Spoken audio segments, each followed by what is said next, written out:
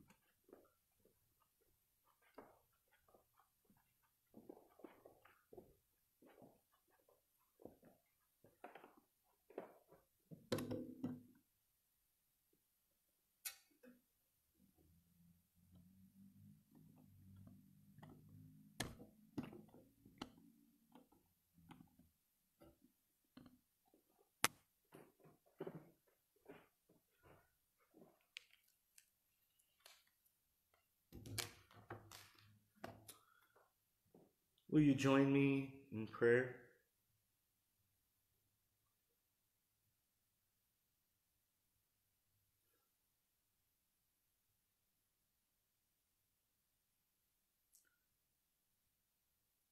Gracious and holy God, Creator of all mankind,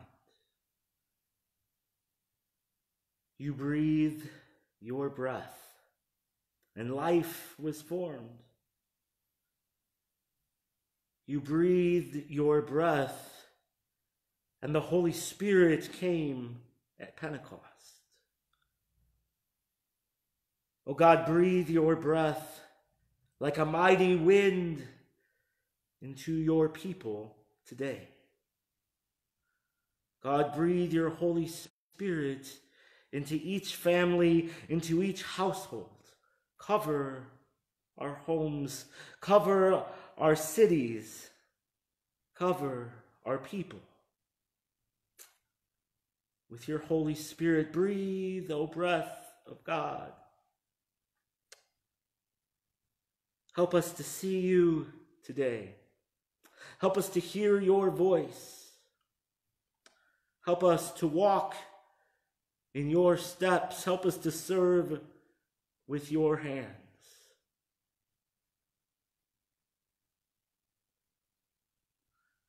God, we know you are on the move. God, we know you are doing a new thing. Wake us up, God. Shake us up, God.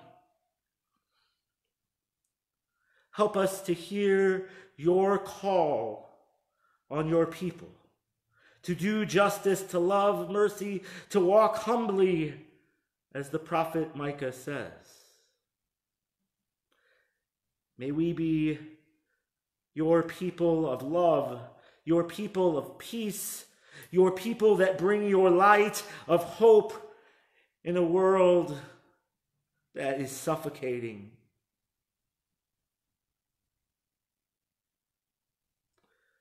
So God, we pray for our brothers and our sisters. We pray for our community leaders. We pray for our police and government officials. Oh God, let us get on our knees and surrender and confess to you. For your word says, when we turn from our wicked ways, you will come and heal our land. Oh God, come and heal our land. Come and heal our people. Spirit of the living God, fall afresh upon us. And as your church, as your followers, those of us who boldly will step out and call ourselves people of faith, Christians, help us, as Jesus has called, to bring healing. Help us to raise up those who are marginalized, those who are oppressed, those who are in pain today, those who feel that they have nowhere to turn, oh God. May we all together share your love, walk humbly, until every child knows that they are a child of God.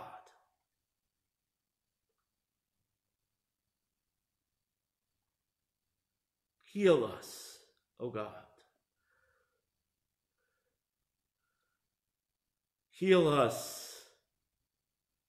Forgive us of our sin. Forgive us when we have failed to love our brothers and our sisters. Forgive us when we have failed to listen.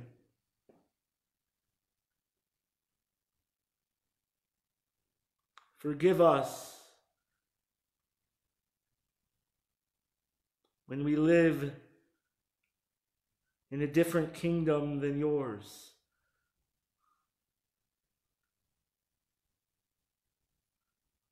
Help us to be reconcilers of your peace.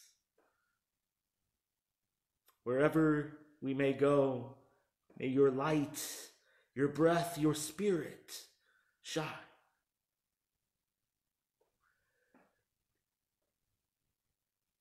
We pray these things in the name of your Son, Jesus, who called all his brothers and sisters, no matter race, sexuality, identity, children of God. And we boldly proclaim in his name, all people, the prayer that he taught us. Our Father, who art in heaven, hallowed be thy name. Thy kingdom come, thy will be done on earth as it is in heaven. Give us this day our daily bread. Forgive us our trespasses as we forgive those who trespass against us. Lead us not into temptation, but deliver us from evil. For thine is the kingdom, and the power, and the glory forever. Amen.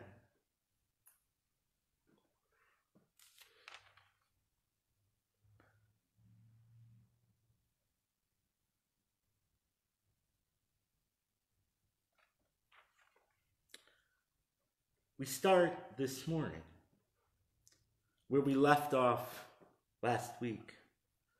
John Wesley's questions to the early Methodists, the early followers of this movement, of this expression of following Jesus.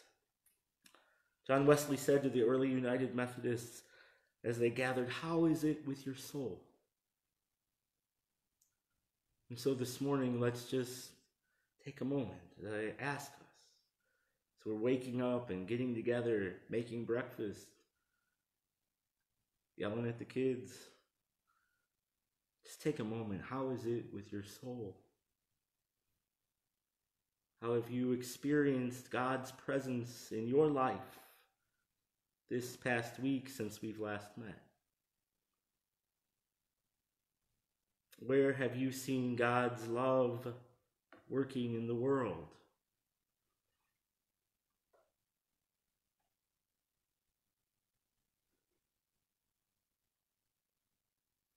How is it with your soul?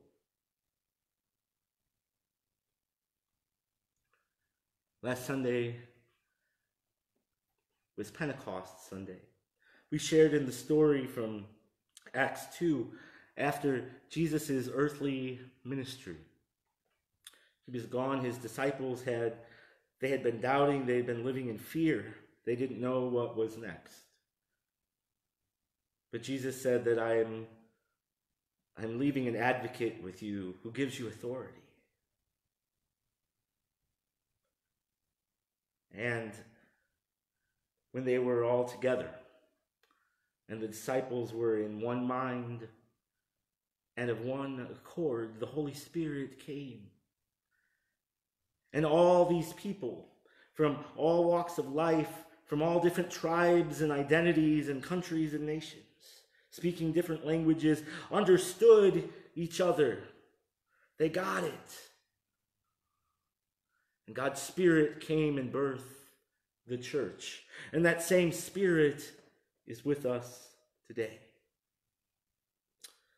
So what exactly is this church that was birthed on this Pentecost Sunday? What is exactly these called out ones, ecclesia, that we are called to be?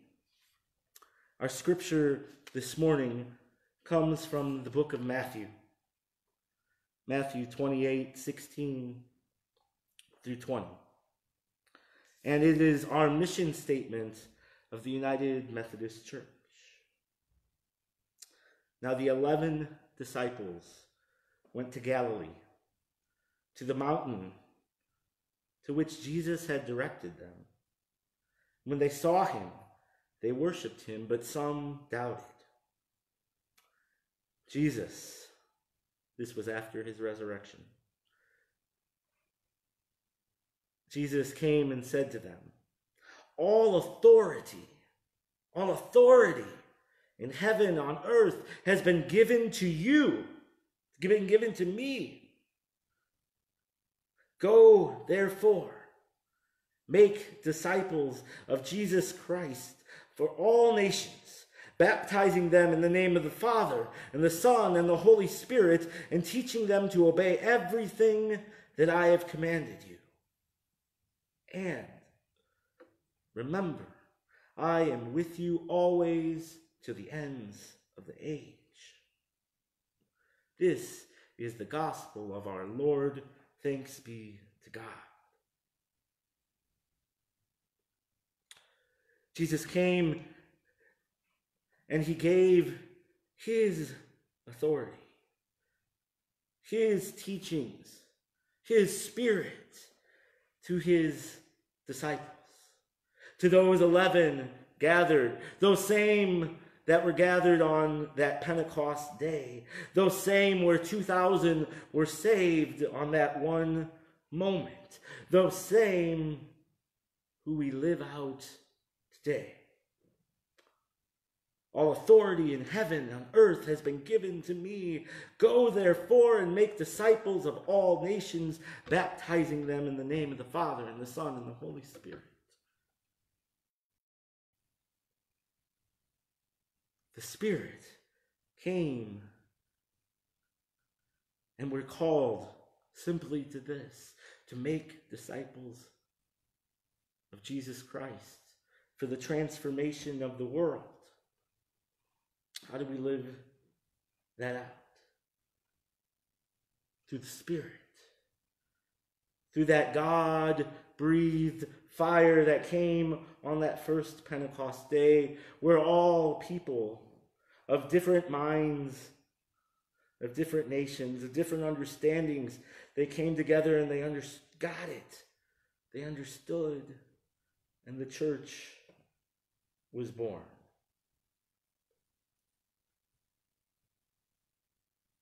We started with, how is it with your soul? You know, I've been part of this Methodist thing for a while, and I understand, and I have worked hard, and I've taught classes, and I've preached on making disciples of Jesus Christ for the transformation of the world. And I'm trying to always refine that for myself. Well, how is God calling me to make disciples? How is God calling the folks I work with to make disciples? How am I called to share God's love at school, in my neighborhood, in my church? How am I called to challenge our parishioners, our congregation, to go and make disciples for the transformation of the world?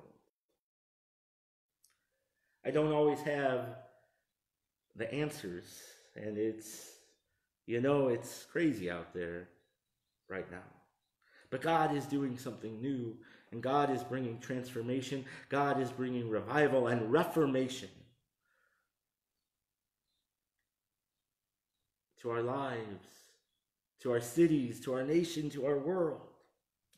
Now is the time, friends, for the people of God, the people of peace, the people of faith, those of us who follow Jesus, to stand up and boldly proclaim the love of Christ, making disciples for the transformation of the world.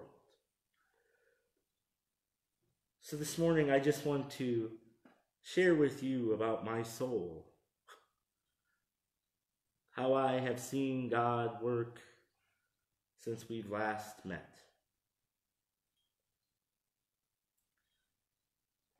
Schools have been meeting primarily online for the last several months.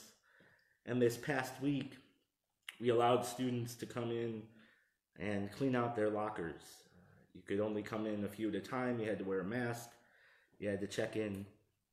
And staff and teachers were allowed to come in throughout the week in small increments. And being able to sign in my students and seeing our students in our schools. Something just about being back together and seeing a familiar face. God was present. And with my colleagues, teachers, leaders, and staff, the conversations we had, just being together, God's Spirit was present, knowing that we're not doing this life thing alone. Kids, students seeing familiar faces again. And some of them asked, well, we're questioning what's going to happen next year. What will school look like next year? And I don't know those answers yet. We're still looking. And kids and parents have been asking those questions. And we don't know the answers together. But we're going to walk together and we're going to figure it out together. And we're not alone together. And God is there. How is it with my soul? My soul is in communion with my school and community. My soul is filled with love. I'm going to share with a friend who runs an organization called Friends and Family of Northwest Indiana. Her name is Desiree. Desiree does an amazing job finding resources throughout the Midwest to get to people in need here in Northwest Indiana and on the south and west sides of Chicago. And as everything has been going on in our city and in the city of Chicago, Desiree has faithfully been cheering up her friends, seeking donations, delivering medicine to seniors, delivering food to seniors, making sure that the people in her neighborhoods don't go without, that they're less afraid, that they're loved, that they're mattered, and they're not alone. And through her organization, Friends and Family of Northwest Indiana, God's Spirit is working and alive. The church goes on, and the love of Christ is being shown to the world. This week I sat in conversations with police officers and people of many races. And we began to have honest and open conversations that we may have never had a few weeks ago. We began to talk and discuss how are we called to be brothers and sisters? How are we called to love one another? How are we called to listen and to be together in peace and bring strong, godly leadership to our communities?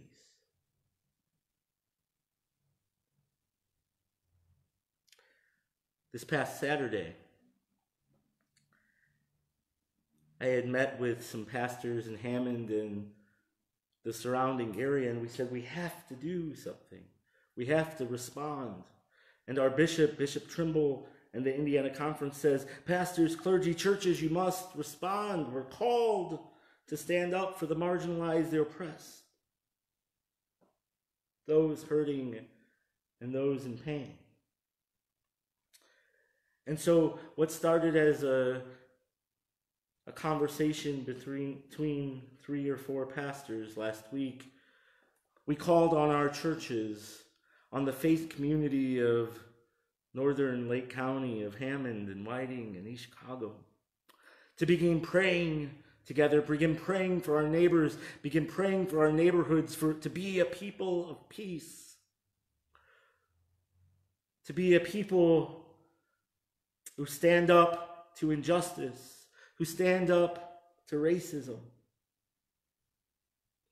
to be a people of peace when tensions arise in our cities.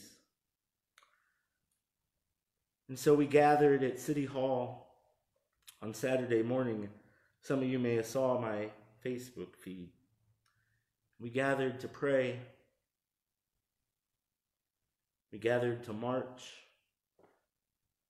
and we marched to the police station in Hammond. And when we marched peacefully, we stopped at different streets for prayer.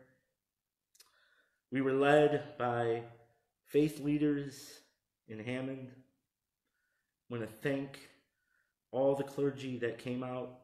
I want to thank our school leaders, Scott Miller, Dave Verda, Dave Borsitz, Carlotta Blink-King, and everyone else who came out. I want to thank our police officers for being there, for sharing, for loving, for standing up with us in our community. What I saw was beauty on Calumet Avenue.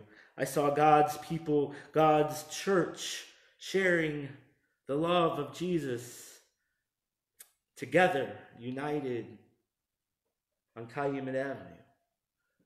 And that's only the beginning. Or we understand that it can't just be a one-time deal, but we need to begin to have a conversation together as a community, building up one another, building up our neighbors, offering programs for our children, bringing people together, forcing our elected officials to make good laws for the benefits of all people. When our neighbors came together, God's Spirit was breathing. The church on fire.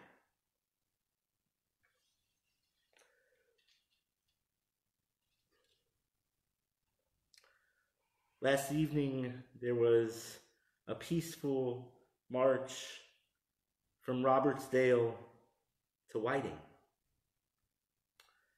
And a lot of people came out, and I felt as a pastor here in Whiting, as a person of peace, that I should be a part of that. And so I walked with our friends and our neighbors, our city officials, as they passed out water. And we prayed, and we remembered people who have died.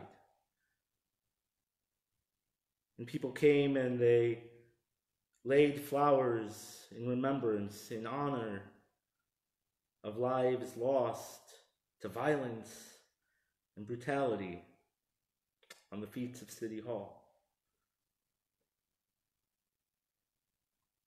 It was a beautiful, peaceful evening here in Whiting. There wasn't even trash left on the ground. Neighbors supporting one another. Water being handed out to the thirsty. God's Spirit was breathing. God's Spirit is breathing. And as we walked down 100th Street, a few people on 119th in Indianapolis screaming out hate, screaming out racial slurs. But the voice of hope, the voice of love, the voice of peace and unity outweighed those small voices of hate.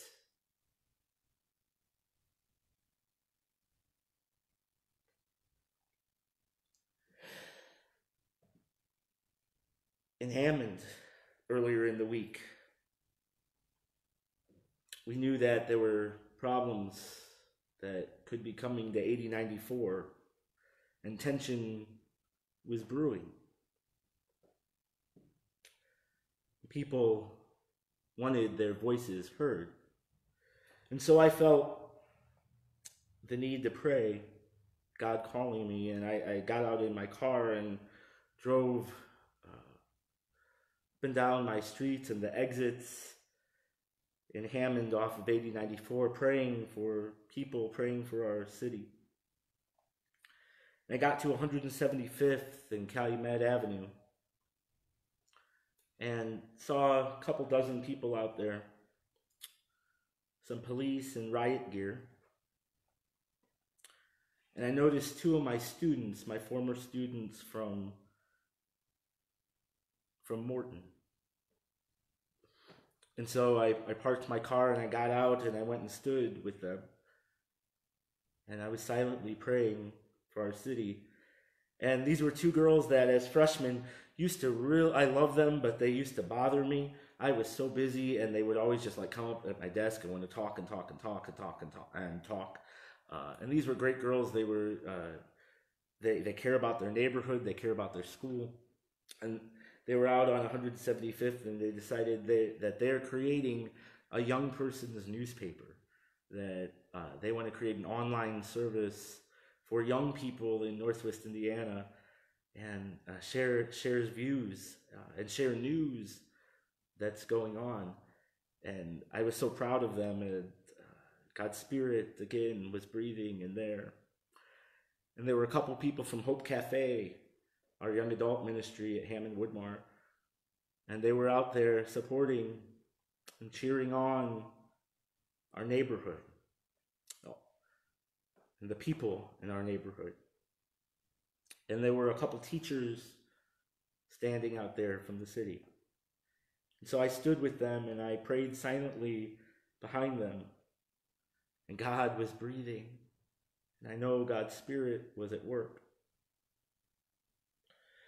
But on the opposite side of the street, a man was standing with an assault rifle, just waiting. I know he was just using his free speech rights as the rest of the neighbors. And I know it's completely legal that a person can stand with an assault rifle on a corner of 175th and Calumet. But when it's my students and teachers and neighbors standing there peacefully on the other side, something is very wrong. It may be very legal, but it's not right. And we should never have to have those images in our head. My friends, we are called to make disciples of Jesus Christ. In Matthew 25, how are we doing that? Well, Jesus says, I was hungry, food, I was thirsty, you gave me something to drink. I was naked, you gave me some clothing. I was sick, you took care of me. I was in prison, you visited me. I was a stranger, and you welcomed me. And I know life seems polarizing and tense right now. And there's a lot going on in the world. Some of us are scared to leave our homes. We're still in the midst of a pandemic, and we look at the news and see violence, and we hear unfounded rumors of violence in our area.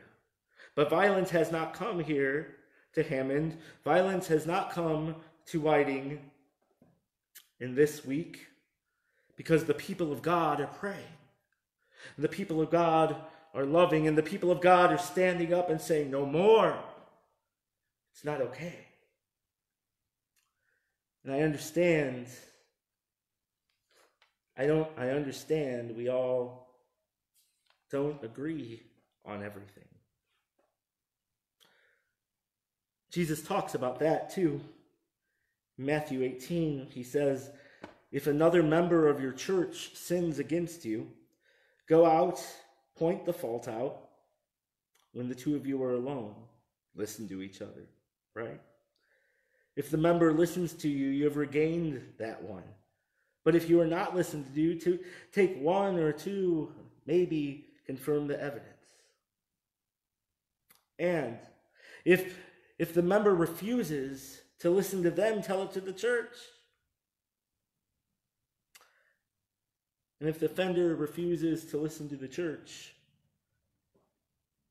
treat him as a Gentile and a tax collector. And what did Jesus do with Gentiles and tax collectors? Jesus healed them. Jesus loved them. Jesus sat down and had a meal with them. Friends, we need to listen. We need to walk humbly. We need to pray boldly. And we need to speak with one another in love. One last story, because I know I'm going long. When I was in my early 20s, Michelle Cobb, the Reverend Michelle Cobb, who was district superintendent for this Calumet area of the United Methodist Church, she took a group of us out to Gary, downtown Gary, and we gathered at what's called City Methodist, and we prayed. And for probably once a month after that, for a couple of years, I would go and visit City Methodist. When I got to do my senior project at Purdue, I wrote about City Methodist, and it's a church that closed in the mid-70s. I went through their archives, and I'll post some photos on Facebook later. This church was built with the city of Gary when it was built. It was approved and planned by Judge Gary. It was funded by U.S. Steel, $1 million building in the 1920s. Unheard of in Gary, in this area. And they built a church to be a shining example of Christ's light right in downtown Gary on Broadway, across the block from where the Genesis Center is. And at the peak of that church's day, thousands were coming to worship. That church founded Indiana University Northwest.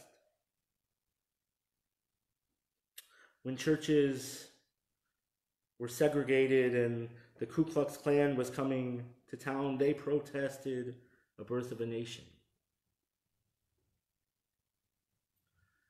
They set up, although the churches were segregated, they funded and set up congregations in Gary for African Americans. At one point, this church was leading and caring for its community filled with programs. This church is huge, a block long, with a gym, rooftops, tons of classrooms, a beautiful sanctuary. And as I was doing these projects on the church, I was going through their church council minutes. As the church declined in attendance and finances, how the church council was making decisions. And rather than choose to integrate the church, or rather to give the church to an African American congregation, rather than work together with other churches in the area and neighbors,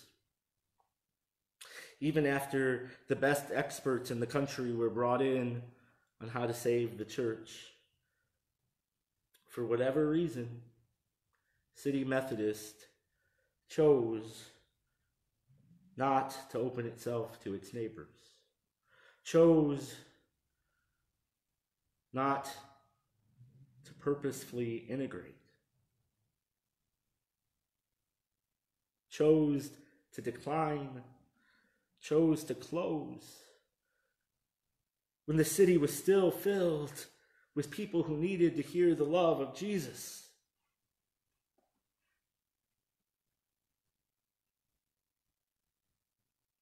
And when Michelle Cobb took me there that day, and as I looked, it's a burn-up hole like a third world country. Broken stained glass windows, caved-in roof,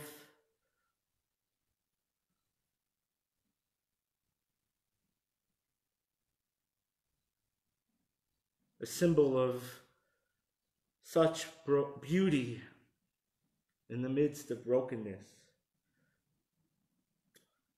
Today, people still go look at City Methodist.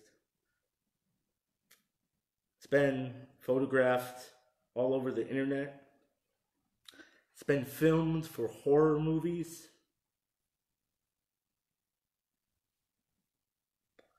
And as I went through City Methodist, walking and praying years ago, I remember God's voice, the Holy Spirit telling me, Chris, if you say you're a leader, if you say you want to be a minister, you can never allow this to happen again.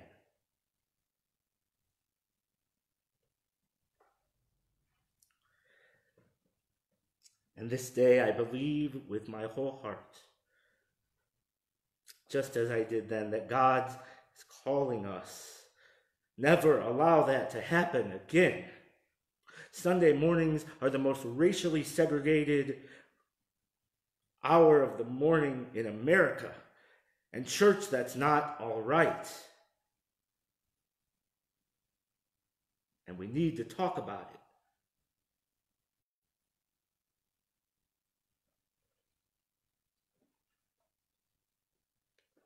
I've seen God's Spirit move this week. How is it with my soul?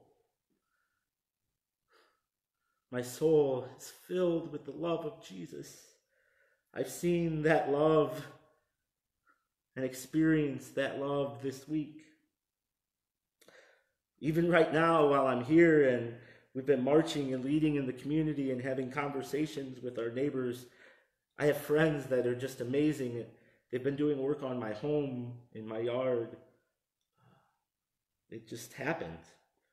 People I've worked with over the years and seeing God's love through that.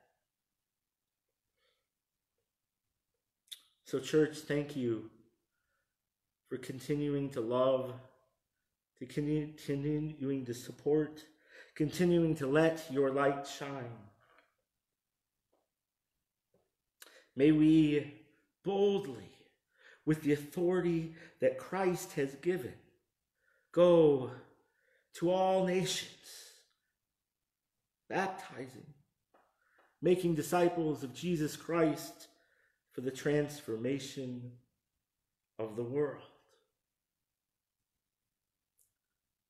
Can't wait to be with you and hear how God is working in your life, how God is calling you to walk in the footsteps of Jesus and make a difference here, right in our neighborhood.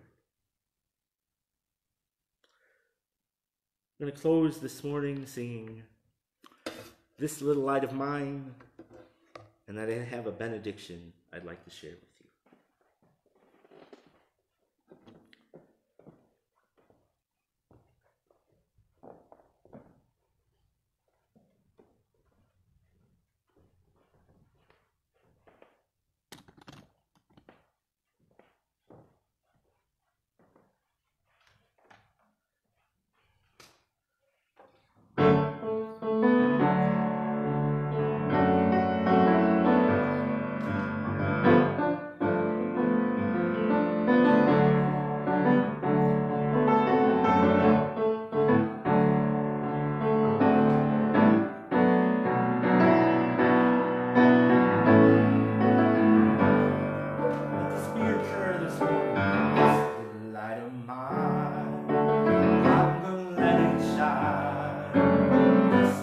light of mine, I'm gonna let it shine.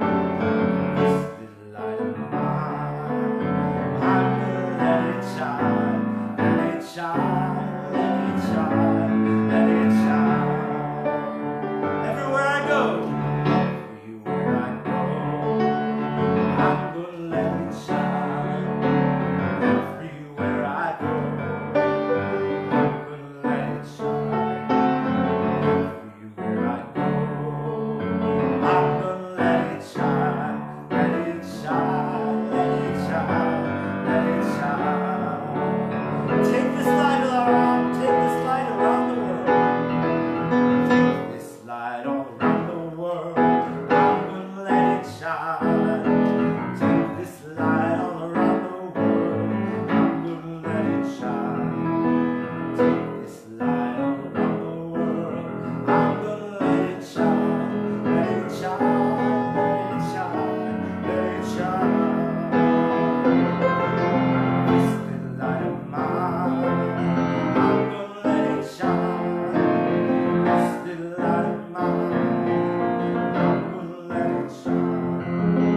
This little light of mine, I'm gonna let it shine. Let it shine, let it shine, let it shine.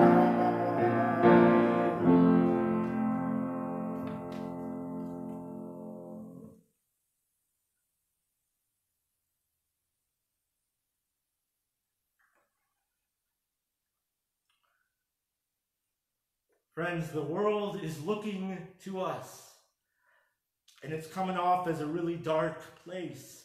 But we have the light of Christ, the light of love, the Holy Spirit going with us, shining with us, walking, fighting, marching, loving, and bringing hope till all children know they are beloved children of God. When I felt the call to ministry, it was Bishop Woody White that stood with me. It was Bishop Woody White that preached as I walked down the aisle. And in 1996, Bishop Woody White sat at the General Conference of the United Methodist Church and gave this benediction. And so now, in the words of Woody White, and now may the Lord torment you. May the Lord keep before you the faces of the hungry, the lonely, the rejected, and the despised. May the Lord afflict you with pain for the hurt, the wounded, the oppressed, the abused, the victims of violence. May God grace you with an agony, a burning thirst for justice and righteousness. May the Lord give you courage and strength and compassion to make ours a better world, to make your community a better community, to make your church a better church. And may you do your best to make it so. And after you've done your best, may the Lord grant you peace. In the name of the Father, and the Son, and the Holy Spirit.